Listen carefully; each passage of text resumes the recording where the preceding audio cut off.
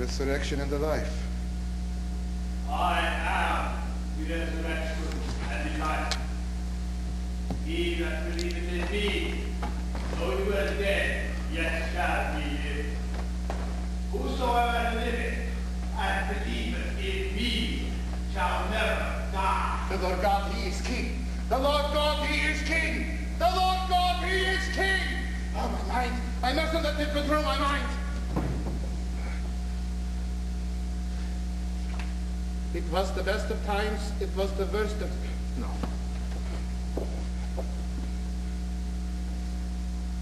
Molly was dead to begin with. I do not believe it. Whispers in my ear. Rats. Hundreds. Thousands. Millions of rats. With eyes glowing red exactly like his. And he says, all these will I give you if you will worship me. All my creatures of the night, of the dark, you shall gnaw English bones at my way. Advance before me as I come to claim my own. Rats, don't the Lord Undergoes, come of the Lord front and back, like a rat. Flags! Flags for Renfield! Master! You fulfilled your promise! I am your servant forever! Bloody little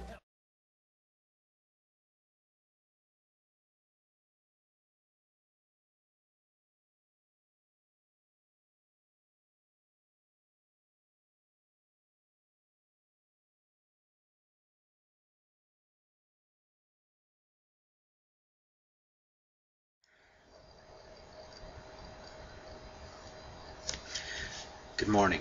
It's Thursday, November 23rd, 2006.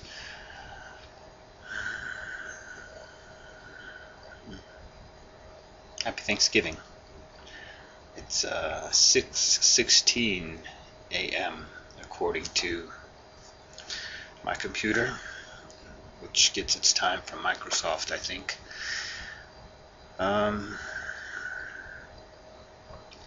I am just about to finish editing the voiceover clips from Act 3 of Dracula, and since they're both pretty short, I thought this would be a good opportunity for me to blog about some things.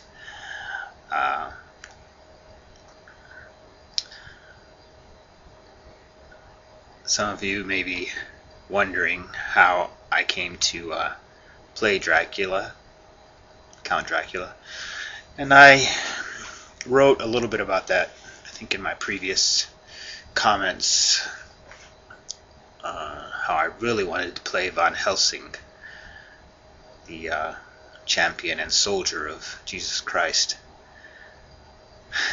but it didn't work out that way. Yeah, in these two voiceovers, I mean, it's very, very clear that Dracula is directly mocking the words, the claims, the assertions of Jesus Christ, pretty much laying claim to Christ's throne, as it were, quoting Christ, but emphasizing that all the claims Christ made were actually true of him, Dracula. I don't know much about the authors. I probably could have researched that, but I didn't. I just have a perception of the character. So, yeah, I was kind of fired up that I was asked to play Dracula. But that quarter, the way UT used to do things, I don't know about today, but the way UT used to do things, they would have auditions at the beginning of every quarter. Get right in the frame here. Auditions at the beginning of every quarter, and auditions for the Center Theater production, the main production, and for the Studio Theater production, usually a smaller production in a smaller theater across the hall, where Hamlet was done actually, were pretty much at the same time, and or one right after the other or something, and everyone could audition at the beginning of the quarter or at the end of the previous quarter, and then have their work cut out for them, or not cut out for them, for that quarter. UT is on semesters now, so I don't know how it works, but anyway,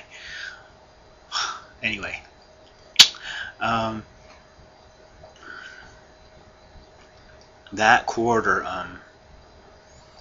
John was directing Dracula, and Jennifer was directing some other play. Can't remember the name of it. I'm pretty sure it wasn't Sex, Drugs, Rock and Roll, which she had also done, but something about life in America or something. And she wanted me to be in that production. I'd never worked with Jennifer, and unfortunately I never got the chance to work with Jennifer in that capacity as under her directorship, but this would have been a good opportunity to do that. And it was very tempting to accept her offering me 2 or 3 ensemble parts, and taking those over being rejected as Von Helsing. But I thought about it, and here's how I justified it in my mind. You may end up thinking it was just rationalization, but here's how I made the choice. I looked at the entire work, and Jennifer's piece seems to be really more about showing some snapshots of hard luck characters, a couple sob stories, some gritty life scenes and perspectives, to try to get the audience to take a look at some real, sometimes tragic, sometimes funny, but a lot of it tragic things that were really happening to real people in America, and then spur the audience on perhaps to do something about helping those people. Perhaps entertainment on one level, but definitely trying to make some social commentary. I believe the author, the playwright, was Eric Bogosian, even though I can't remember the name of the play exactly. I think Something in America or something. But that's, to me, seemed to be the scope of that work. And a friend asked me, aside, since I just did this and saw this, a friend asked me if I was married, and this actually is what's known as a purity ring. You probably can't read, and it says purity on it. Can you read that? I turn it backwards camera. So I wear this to try to remind myself to act like I'm married, as far as not being all over the place doing everything I want to do. I hope to be married soon. I've been trying to be married for over 20 years now, but just haven't figured it out yet. Alright, so yeah, that was my impression of the scope and purpose, and I don't know, the whole of that work. And in Dracula, certainly entertainment, very much purposing to be entertainment, but I just looked at the whole play and felt like this is one of those epic struggles, portrayal of the epic and eternal struggle. Yes, that's it. It is really about the epic and eternal struggle between good and evil, between God and evil. And it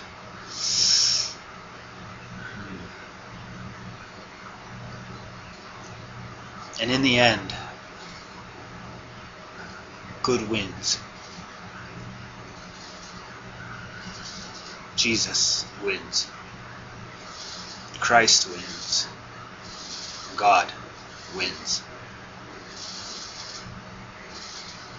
And I gave that some weight. And I decided that it was really foolish and vain of me to try to think that I could decide what my role should be in that particular mission, in that particular story. And I thought about, well, what if the play was about Jesus? In any play or movie about Jesus, somebody has to play Satan, if you're going to include those scenes. Somebody has to play Judas. If you're going to do a movie about Moses, somebody has to play Pharaoh.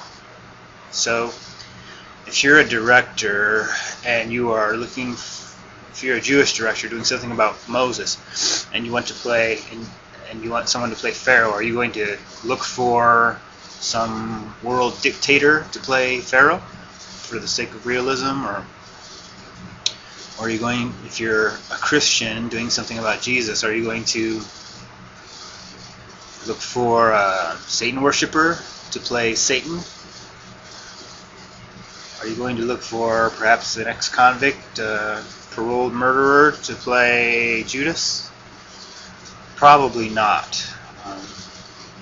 You're probably going to, especially if your work has a mission or evangelistic purpose, missionary or evangelistic purpose, you're probably going to look for a Christian or a Jew or somebody who believes in the whole work, the purpose of the whole work. So there. I don't think John was trying to convert anyone. I think he was mainly just wanting to make a good show. But I'm just telling you that for me, just kind of laid out my reasons as to why I accepted the role. And I knew it was going to be rough, because to play the part believably, I would have to take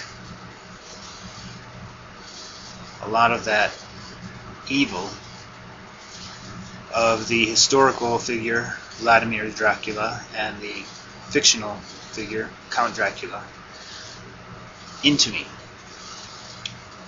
in order to be able to put it out. So my fasting and prayer schedule went kind of crazy, like on crack. My reading the Bible, everything just went into overdrive, hyper overdrive. Because I knew I was going to have to put in a lot of time researching Dracula and energy playing Dracula.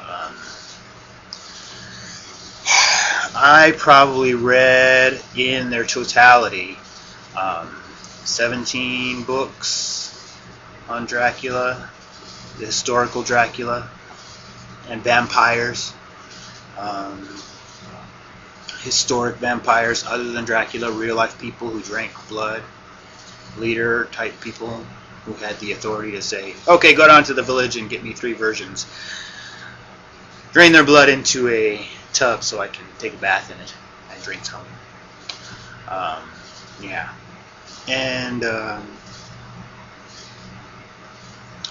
I watched probably 12 or 13 vampire movies, documentaries, every movie ever made about any fictional vampire, starting with Nostradamus.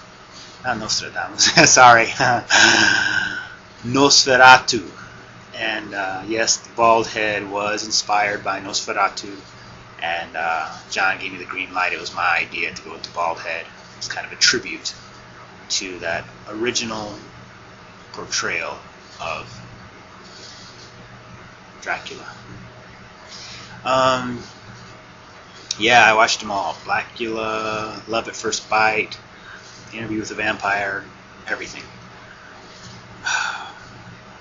Lots of research, and all the print material I could find, and all the multimedia material I could find on the historical Vladimir Dracula, hero of the Turkish Wars.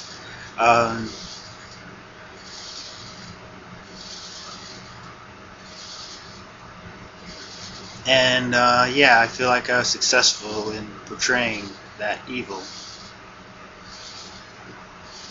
But, like I said, to counteract that, I was reading the Bible a lot. All those perverted passages in this play from the Bible, I was rereading them in the Bible, cementing the Christ basis of them all, and of them all, and yeah, praying a lot. My fasting, wow, it was, I would say, pretty much inhuman. My metabolism is, I guess I call it borderline hypoglycemic. My blood tests have always come back negative for hypoglycemia, but I for sure have passed out a few times from missing a meal. I'm always eating, and if I go 2 or 3 hours without eating, I start to get dizzy. But it's kind of weird. When I am fasting in the Spirit, when I'm fasting for God, for a godly purpose, I can go a lot longer than 2 or 3 hours without eating. If I'm not thinking and I am absent-minded, I miss a meal, I go, whoa, I need to eat. I forgot. Or else I will faint. But when I am fasting in the Spirit, I can go a long time denying my flesh to strengthen my spirit. And haven't done that in a long time, a couple of years now, really hardcore. But back then, I was gung-ho for God. Gung-ho for God. And throughout this whole production process, I was fasting a lot. When we taped this on Sunday afternoon / evening, late Sunday afternoon, early evening, I had taken in neither food nor fluid for 5 days since, I think, 6 a.m. Wednesday morning. This was a Sunday night. So I was just starting to feel the effects of my fast, to feel some weakness. You might remember when Willie faints into Dracula's arms. He has to catch her, pick her up, carry her to the chaise. And in this video, you kind of tell it's not incredibly easy for him, but again, this is the first point at which I was feeling any weakness at all. In the matinee that afternoon and all the other performances and all the rehearsals, all of Tech Week, everything, I pretty much was able to catch her, sweep her up into the air, and carry her over to the chaise almost with one arm. It was very, very effortless. And also, you'll notice the leap when he walks in and catches Helga about to initiate Gordon. There's a couple stutter steps there before the leap, and then a couple of steps, I think, before he actually grabs her upon landing. Again, I was feeling a little bit of weakness, but that afternoon at the matinee and at all the other performances, all the rehearsals, everything, that was one leap. I was pretty much able to cover the room, the stage, one step into the doorway, pivot, no more steps, just take off from there, and then plant that landing right next to her. Ba-doom, land. Yeah. But, oh well. Yeah, so, let's see, fasting, praying, why I did it. Yeah. In the end, Jesus won. That's the point for me. And also, I knew this would be a great platform because I know that vampires, and especially Count Dracula, have a very large cult following, pretty much a society, a subculture, a culture of people that are fascinated with, intrigued by, enamored of Dracula and vampires. And I knew that they were probably going to come out in droves to see this, especially with that midnight performance. And I knew this would be a great platform for my ministry. And I decided to use it for that. So, wow, 19 minutes already. Okay. So this is going to be about 23, 24 minutes long. Maybe 25 by the time it's all over, but you don't have to watch it. You can just look at the clips.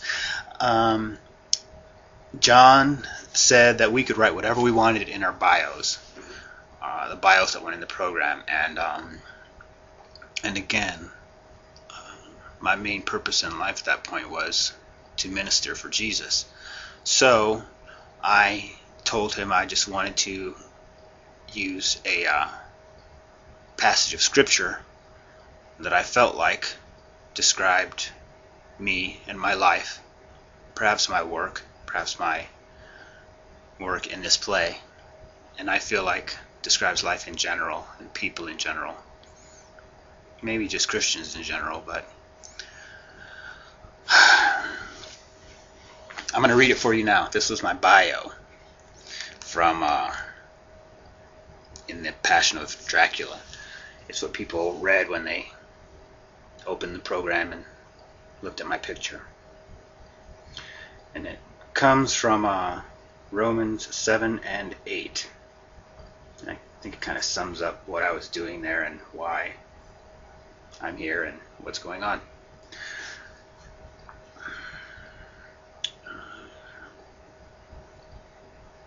I'm going to read from 7:15 through 8:2, but there's some stuff in here that's repetitive, and the repetitive stuff I remember I cut out because I don't want my bio to be too long, but I'm going to go ahead and read it all here.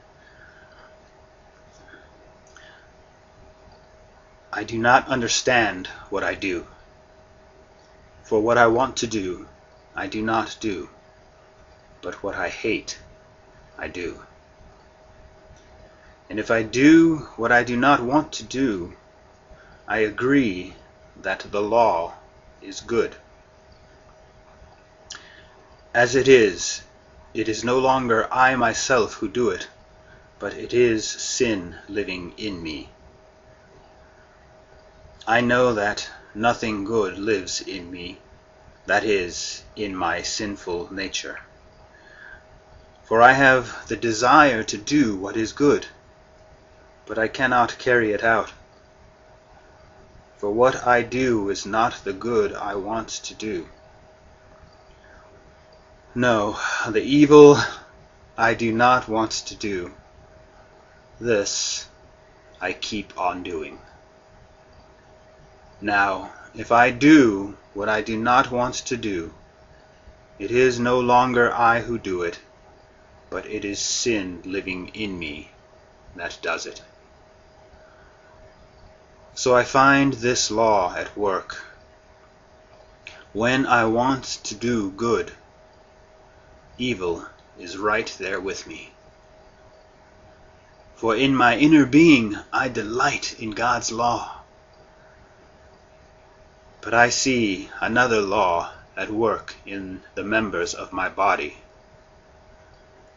waging war against the law of my mind and making me a prisoner of the law of sin at work within my members. What a wretched man I am! Who will rescue me from this body of death? Thanks be to God, through Jesus Christ our Lord. So then, I myself in my mind am a slave to God's law, but in the sinful nature a slave to the law of sin. Therefore, there is now no condemnation for those who are in Christ Jesus. Because through Christ Jesus, the law of the Spirit of life set me free from the law of sin and death.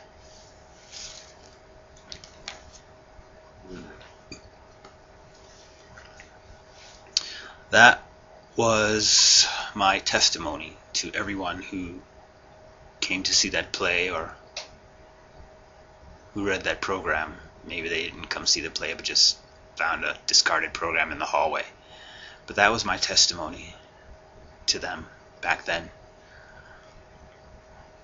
And that's my testimony today to everyone watching this. Ooh, yeah. 24 minutes and 29, 30, 31. Sorry.